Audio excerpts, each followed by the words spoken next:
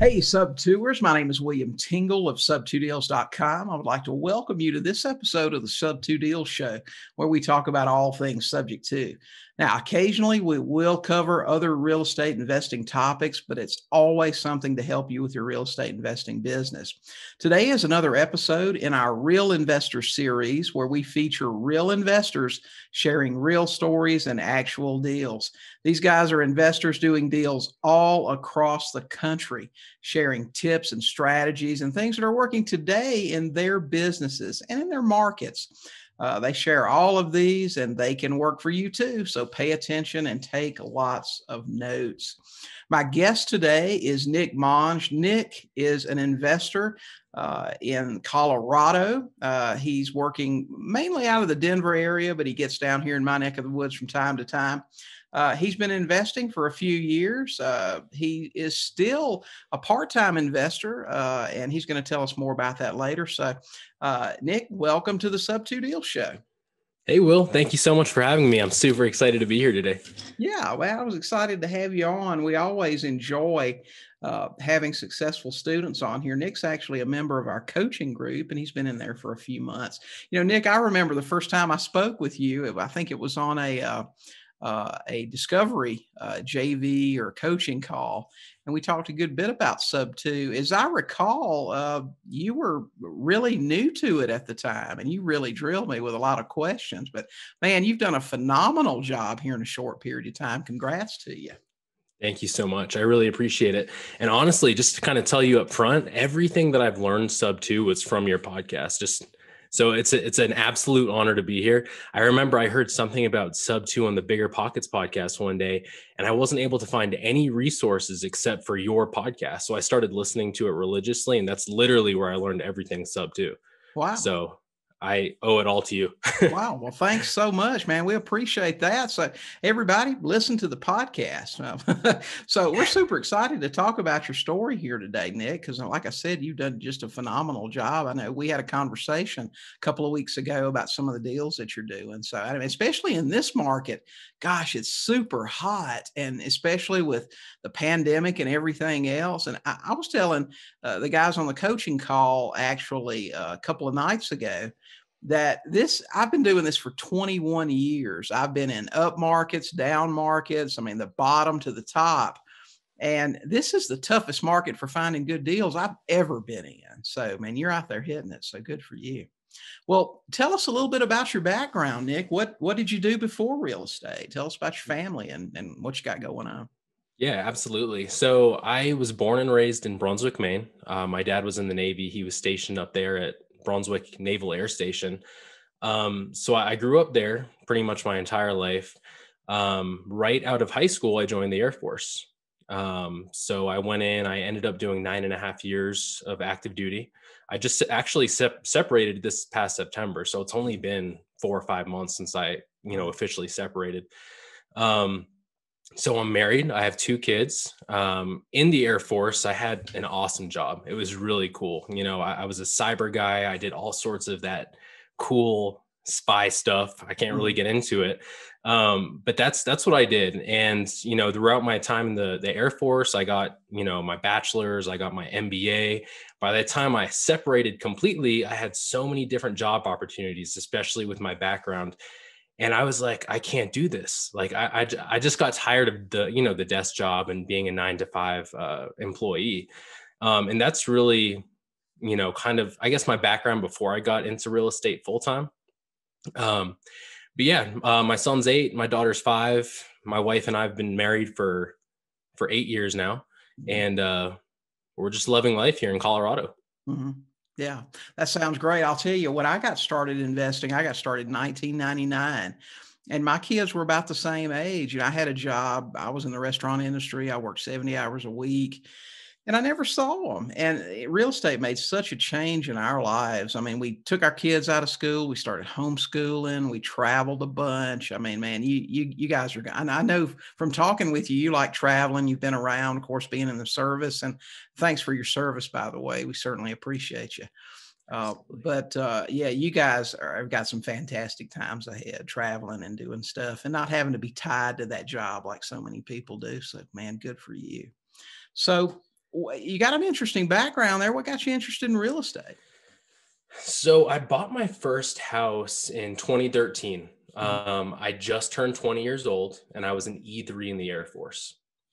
And I don't really know exactly what it was that gave me, I don't know, the idea of purchasing a house, but I do remember one day I was walking through the skiff at work and I overheard some older Air Force guys talking about the VA loan and just purchasing their first house. They were in their mid 30s. And I went up and I asked them, I'm like, hey, tell me more about this. And it's something that I wish the Air Force did. I wish they kind of trained you more on the VA loan when you first join, kind of, first term Airman course or something, but they don't. So I learned about this and I reached out to my bank, USAA, and they ended up putting me in touch with a realtor who also helped me run numbers. At the time, I was paying $750 for a 1-bedroom apartment. So in San Antonio, where I purchased, I bought the house for $117,000 and my mortgage was $750. Mm-hmm. Yep. So it was kind of a no-brainer for me to jump into it. And that turned into my first investment property. Mm-hmm. It was unintentional for it to be an investment property. I ended up keeping it because we got PCS'd about 8 months later. Mm-hmm. But really with like the true investing, purposeful investing, it really started in 2018 when me and my wife, we had some dumb debt. Mm-hmm. We had just bought some stuff over the last couple of years that we just didn't need, and credit cards started building up and stuff. And I brought up that house in San Antonio because that's actually what we used to leverage getting into investing. About 5 or 6 years after buying that, we ended up building some good appreciation in it. And we ended up selling it and did a 1031 into a quad in Huntsville, Alabama. So we had about $70,000 in equity that we rolled into that quad, didn't have to pay taxes on it because we used the 1031. And the way that I got out of debt was I rolled all of my proceeds into that property, but my dad, he wanted to partner with me. So what he did was he just wired me half of that 70 grand and I used that to pay off the debt that we had. So now we had a cash flowing property, quadplex in an awesome market. I mean, Huntsville is absolutely ridiculous right now. And that's really what it came down to. I mean, we just bought a property because we wanted to get out of debt. And I learned about, the Bigger Pockets podcast and just started reading and absorbing as much information as I possibly could. And that's just kind of where it started. Oh, yeah. Yeah, I totally get what you're saying about being educated about VAs. VA loans are something that we really target as investors because of the exact circumstance that you talk about. You buy a house, 8 months later, you get orders. You have to go.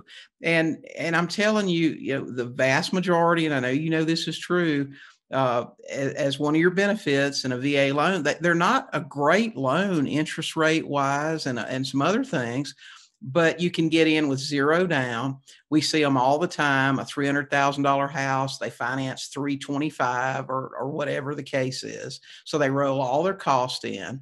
And then in a normal market, certainly not like Colorado is today, but in a normal market, a year later, 2 years later, there's nothing. There's no room to sell with an agent. So they're stuck. And so many people, veterans, people with VA loans don't understand how the VA loan system works. They think they can only have one at a time, and that's just not the case. We talked to a seller a couple of days ago who just wasn't even aware that in the market they're looking to move in, the cap for VA entitlement now is over $500,000. Yeah. So you could, if you've got a $200,000 loan on property A and you're getting orders to move across the country, you've still got over $300,000 of borrowing power. And I tell you this too, this is almost unknown, even with investors. VA loans have a built-in provision where the owner can sell the house on a contract for deed without fear of the due on sale clause. And I'm sure that's in there to help them move that property if they have to get across the country or something like that. But you're right. I mean, you guys should understand. It's your benefit. You should understand how all that stuff works. Yeah, absolutely. And I was one of the people that did use that VA loan twice. Hmm. So we bought the house in San Antonio for 117. We got orders up to Maryland, and we bought a property there. Literally, not even a year later, Hmm. we got that second property, and I think the cap in Maryland was 454,000. The property we bought was like 270. Hmm. So yeah, I was definitely one of those ones that was able to use it more than Yeah. once. So I can Yeah. definitely And, vouch. and that's an important point for investors to know when they're talking with someone that's got a VA loan, and make sure they understand you can still use your benefit if you have enough of your entitlement or left to buy your new house where you're going. So yeah, that's super important to know. That's a good negotiating tool to use for sure. Well, tell us about your business model, Nick. I mean, I know you've only been doing Sub2 now for, I don't know, 6, 7, 8 months maybe, but certainly you've drilled this thing down. I know from our conversations, you're telling me you're looking for a certain type of house and this and that. So what's your business model? What are you trying to do out there right now? Man, there's just so much. I've learned so many different aspects of real estate. I'm a broker out here in Colorado, so I know the brokering side. I've done wholesaling. We've done some flips. At the beginning of 2021, I really had to sit down because at the end of 2020, I was just kind of all over the place with what I was focusing on. I really had to sit down with a couple of my business partners and kind of chat about what we're going to focus on moving forward. And what we kind of determined, based on honestly just the first week of January, we started doing some virtual wholesaling, Mhm. and we absolutely rocked it. The first week we had 6 contracts already assigned. Like, it was absolutely ridiculous. And to be honest, we're focusing primarily in Alabama. Mhm. And then I'm also focusing on just local sub-2s. I don't really want to do out of state sub-2.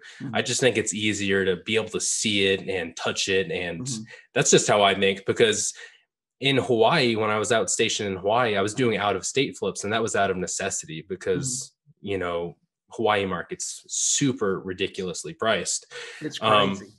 yeah, it's insane. So right now, like, my business model is virtual wholesaling, which we've developed a great team around that. We have people, boots on the ground out there in Alabama, and then me personally, I'm just doing some sub-2s out Mhm. here in the Denver, Colorado Springs area. So Mhm. I've been hawking the expired listings and Right. just trying to make some good deals. Mhm. I tell you, we have access to the MLS here too, and there aren't many expired listings these days. So you I really got to jump on them if one comes along or something like that. Gosh, it's so competitive here now. The last update I had said there were less than a 7-day inventory on the Yeah, market for houses. I mean, it's and we say every couple of months, well, it's got to stop. It's got to stop. It can't, because, it reminds me so much of 2006, 2007, when we watched houses come on the market in California and get bid way up over asking price within hours. It was actually like an auction situation out there for the MLS listed properties. It's insane. Yeah, it's definitely a tough market. I mean, I have some clients that have literally put in 12, 13, 14 offers on Mhm. houses well above list price with Right. appraisal gaps and all of that stuff, and we're just Mhm. not winning anything. So Yeah. it's a tough market to find stuff. You really have to be lucky, or just, I don't know, keep hawking the MLS. Like, that's what I've been doing, and Yeah. I've been pretty successful. Yeah.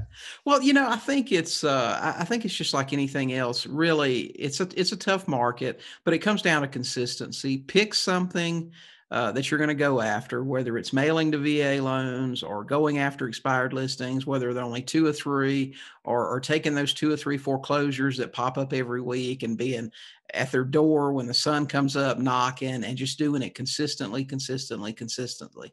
So I mean, my grandfather used to tell me all the time, even a blind hog finds an acorn occasionally, so Yeah. if you just stay after it, you'll find it. So I think that's really what it all comes down to. Wouldn't you agree? Absolutely. I Yeah. totally agree. I think that's one of the most important things, just sticking to it, and Yeah. eventually you're going to get something. Yeah. We had a guy post in the forum. It's been about a year ago, probably now. And he was talking about, well, I've tried this and I tried that and it didn't work. I sent 3 texts, I mailed 5 letters and I'm like, man, you just got to give it a little bit longer than that. Do it, Yeah. mail 5 letters a week for a year. Okay. You can't do it one time and then expect something to happen. You've got to stay with it. That's the key right there. So I know from our conversation and then today too, you said that you look for expired listings, things like that in MLS. What would you say right now that your best source of leads is? Now, I always put the question this way. When I talk to an investor, I say, hey, if you only had 24 hours to generate quality leads so you could buy a house, what would you do? What's working right now? So right now we're having amazing success with out of state vacant homeowners. Mhm. And that's specific to wholesaling. So we have two cold callers, I'm sorry, that are dialing 8 hours a day each, and they're dialing $400 leads per day each. And I've had great success with that. When it comes to the sub two, I really target the VA home loans, to be honest with you, just because I know how it works. They're highly leveraged. And I know, from my personal experience, you get picked up and moved every 8 months to 2 years, Right. So it would definitely be vacant homeowners and VA home loans for sure. Right. So you're just pulling a list from a prop stream or a list service of non-owner occupied people that live out of state, and you're just hitting them up, just calling them out of the blue. Absolutely. And so how do these callers, because I'll tell you, we had this question come up in the coaching call recently. Actually, it was last night in our accountability group, and someone said, I'm thinking about starting to use cold callers. Has anybody here done it? And nobody else in the group had done it. And I've always recommended against it because I've always been the point of contact with that seller. That's my area. Okay. That's where you make the money. So I'm kind of like that meme you see all the time. Convince me I'm wrong. Tell me how this works and why it works for you. Yeah. So, I mean, it's definitely a numbers game. I personally don't like spending so much time on the phone. Mm-hmm. I hired a couple cold callers that are only $5 an hour each, and they have great American accents, and they do really well. And what I do is I just give them a really good script, and I totally understand that first call is super important. However, with them dialing, 300 to 400 leads per day each, there's going to be some leads in there, whether we get them all in one day or it takes a week. There's definitely going to be leads. So that's kind of what's working for us. I mean, I'm getting from each of those callers, I'm getting probably 5 or 6 leads per day. Mm-hmm. And it's a nice transition for me, because once they've already made that initial contact, it's very easy for me to pick up the phone and be like, hey, you spoke to my assistant recently. I just wanted to follow up with you, get some, questions answered. And they're already expecting the call at that point. So it's just super smooth for me. And I don't really have to worry about them, cussing me out or hanging up on me. Right. So your callers just have a basic script. They're just collecting some very basic information. And then they say, hey, okay, great. Nick's going to give you a call here today or tomorrow. And then they just pass it off to you. Exactly. Yeah, They get all the pertinent information, and I just follow up and ask those pain point questions. Right. Gotcha. Yeah. I can see what you're saying about it being a numbers game. If you call 1,000 people, a certain number are going to be absolute no's, and then you're going to get down to a certain number that are open to listening anyway. So, yeah. Okay. That makes sense. All right. So tell me, Nick, about you're using cold callers, you farm the MLS for expireds. What about any tools that you use in your business that helps your job be easier or get you information in a prompt fashion? Or what are your favorite tools to use in the business? So aside from the MLS, that's where I pull all of my expired listings, and I love the MLS because it's obviously extremely accurate Mhm. to the day. It's updated every day. Um, Another tool that I use regularly every single day is PropStream. Mhm. Um, I love PropStream. It gives Right. me all of the data I need. I can pull any list that I want. Um, so definitely PropStream, and I use a service called Direct Skip Mhm. to skip trace all the numbers. And through that, I don't know if it's the same deal for everybody, but I get like 8 to 11 cents per skip, which is pretty decent. When I Mhm. compare it to other services like batch leads or um, just other services, I guess. But yeah, definitely PropStream, MLS, Direct Skip, and just having those cold callers. That's pretty much all I use. That's Mhm. it. I got you.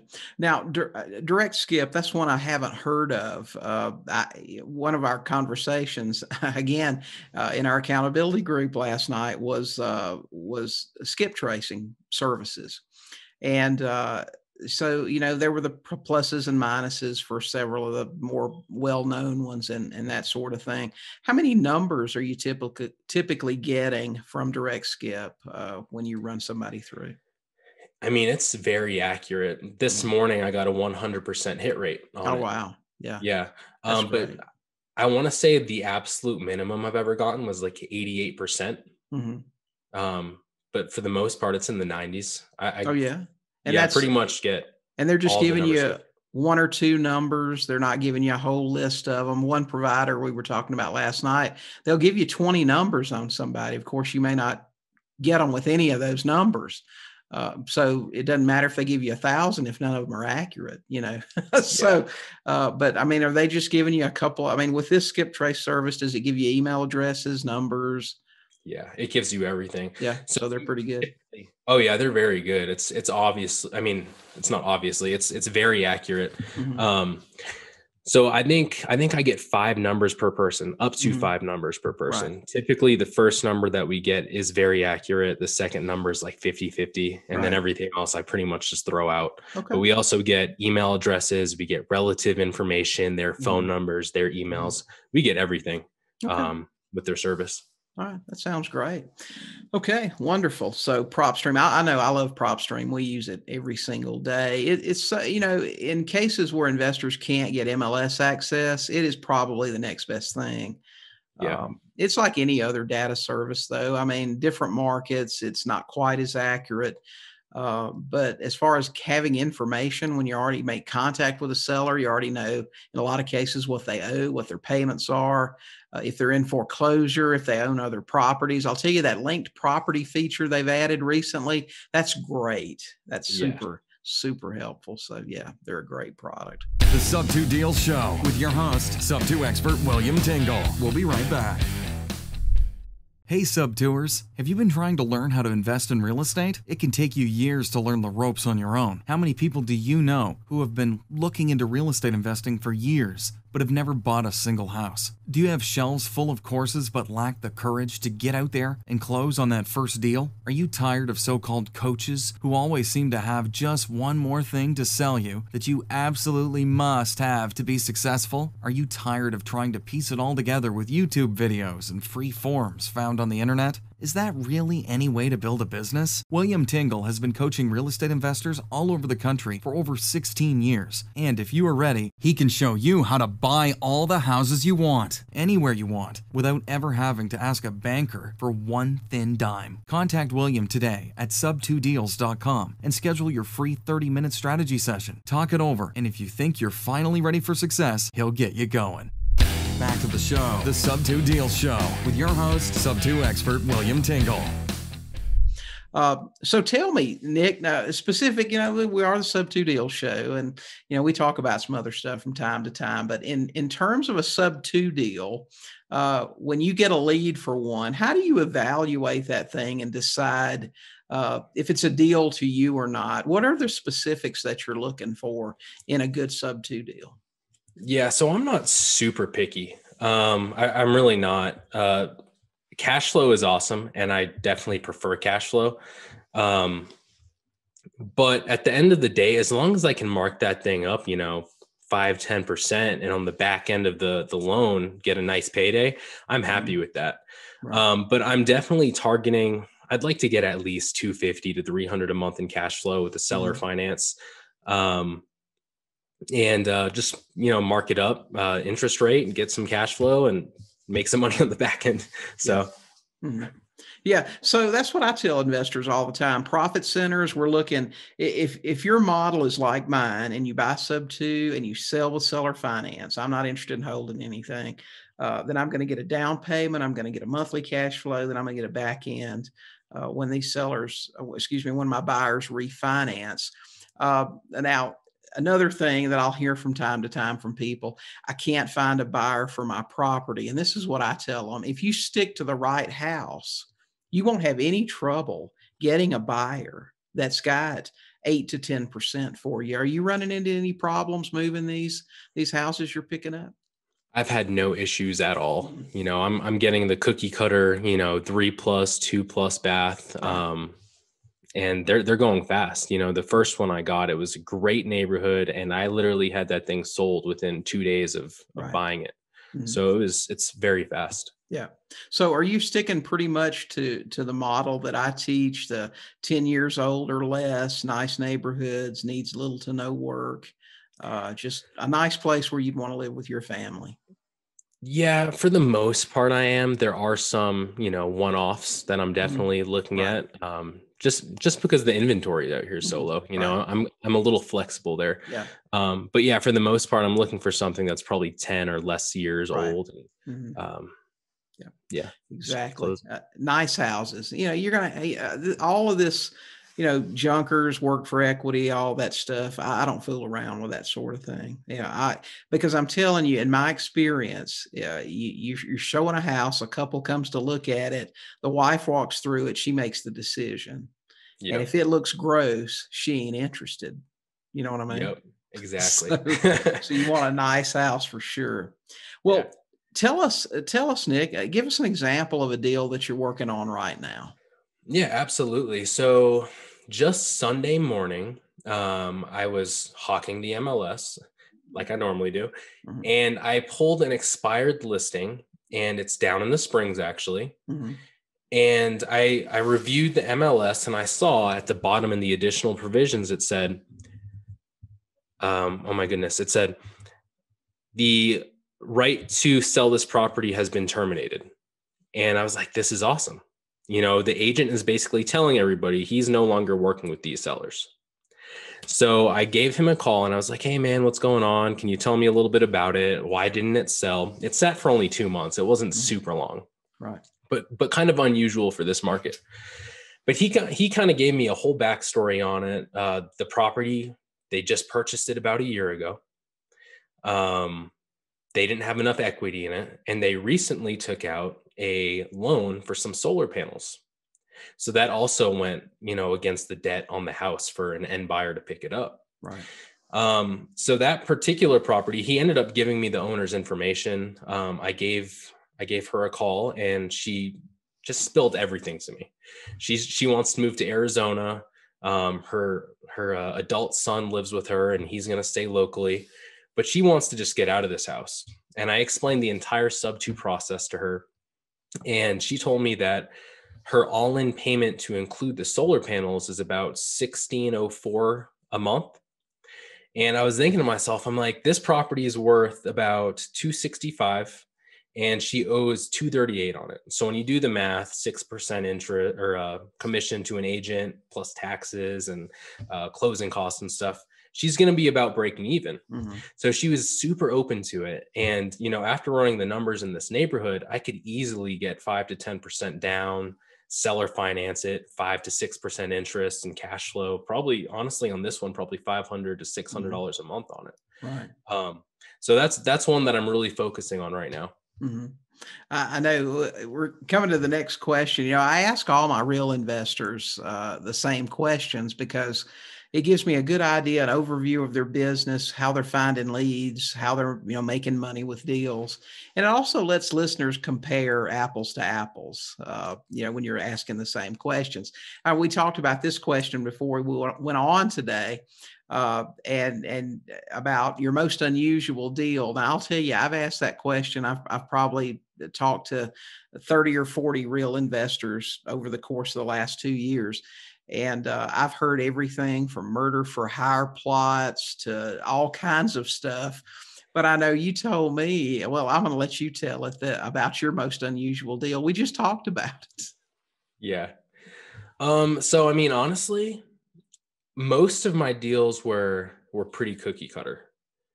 I never really had any major or unusual things happen. Mm-hmm. I think honestly, the most unusual thing is just having to deal with this solar panel thing, and that's actually something that I'm still trying to figure out. I think that when I buy the property sub-2 and I have the 2 documents in place, the power of attorney and the authorization to release, that should give me some right to act on that lease or that solar panel loan, I believe.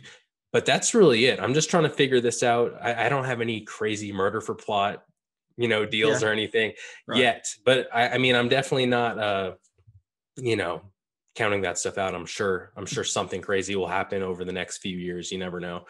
Yeah. It's really interesting. The longer that you do this, the more you're going to run into some really weird things. I actually thought at one time about putting together a book of stories and call it The Diary of a Real Estate Investor, because I'm telling you, there's some weird, people are motivated for all kinds of reasons. Yeah. They really are. So, but good for you.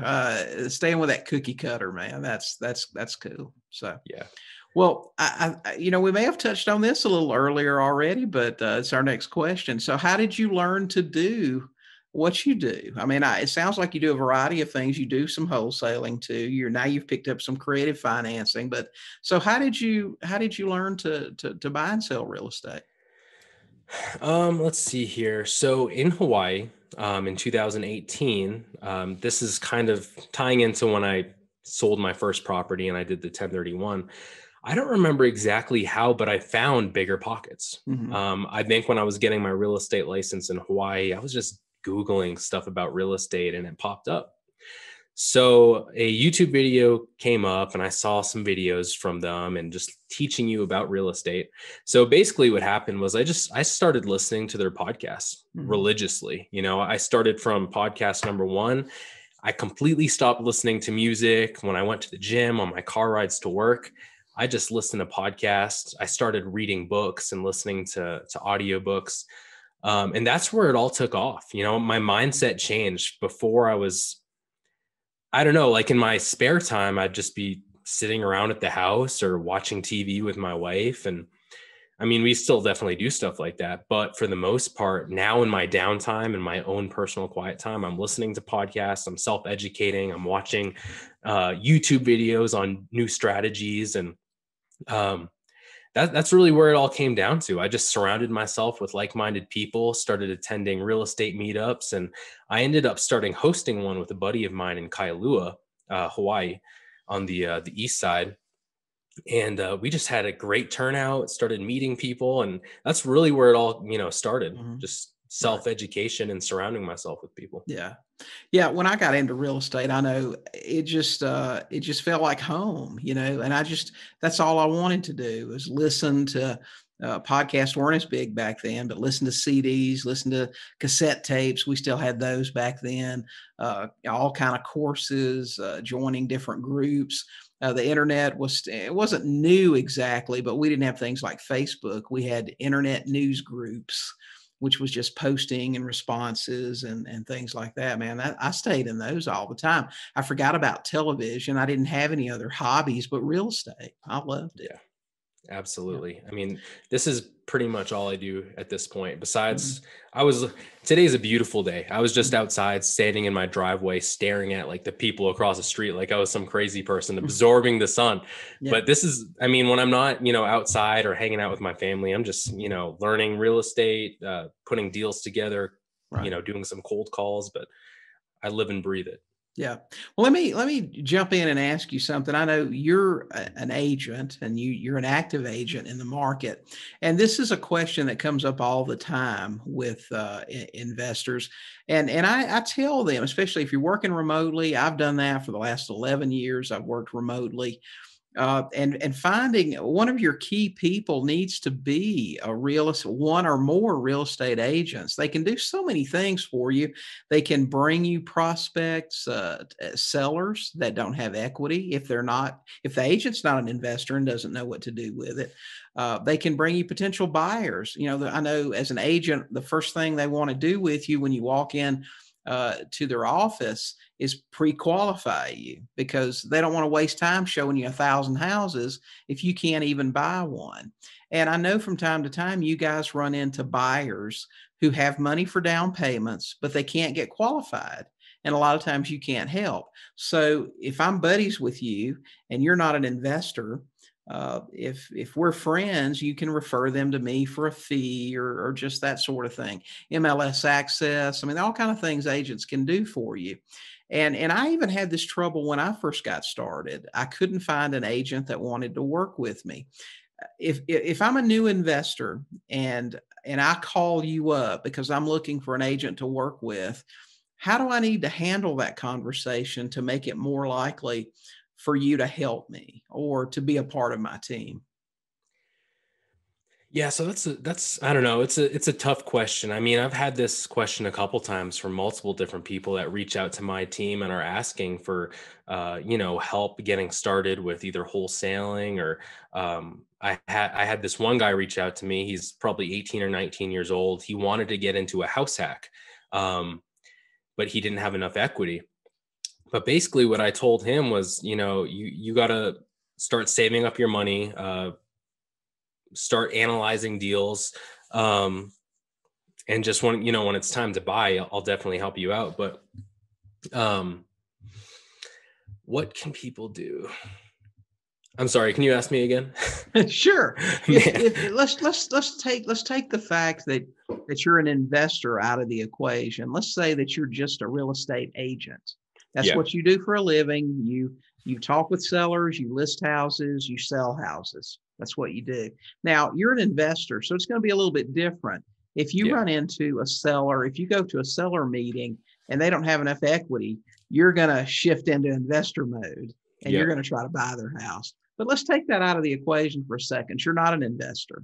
You're a real estate agent.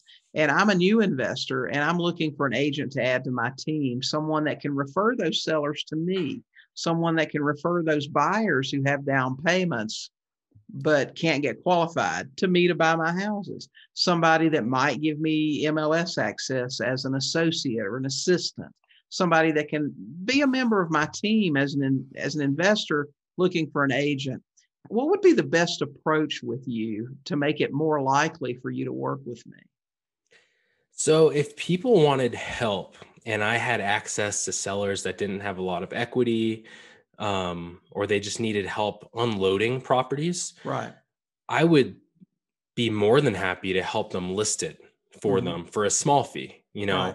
I know that, let's say that a seller doesn't have enough equity, but I know somebody that is interested in buying a sub two. I would love to maybe once they close on it, maybe list it for them on the MLS for a Hmm. flat $1,000 or $2,000 fee. Hmm. That would be enough pull, I guess, from them to get me to work with them or be on their team. Hmm. Um, that's pretty much it, really. I mean, I'm super open to working with anybody. Right. So it really comes down to if we can make a win-win situation out of it, where maybe future deals or you want to buy a house in the future or something, and you work with me, I'd be happy to Mhm. share or spread the love any way Right. I can. Mhm. Okay, great. Well, Nick, tell me this. If you're giving advice to a new investor just getting started today, what would that be? So for anybody brand new, just getting started, I would definitely say, build the foundation first. Listen to some podcasts, read some books, maybe try to provide value to somebody in your market that's already doing what you want. Maybe go hang out with them, buy them lunch, pick their brain a little bit. And, once you build the foundation, just start networking with people, start attending real estate meetups, start talking the language, start analyzing deals. And then once maybe have a couple months worth of education and you've listened to a bunch of podcasts and read some books, take action. I think that's probably the most important step. I know a lot of people with the analysis paralysis and they don't take any action. Once it comes down to you having enough education and having, a pretty decent idea of what you're doing, you just need to pull the trigger. You got to take action. You got to jump in. You just got to do it, because you shouldn't wait to know everything before you take action. You should take action and kind of learn as you go. Right. Right.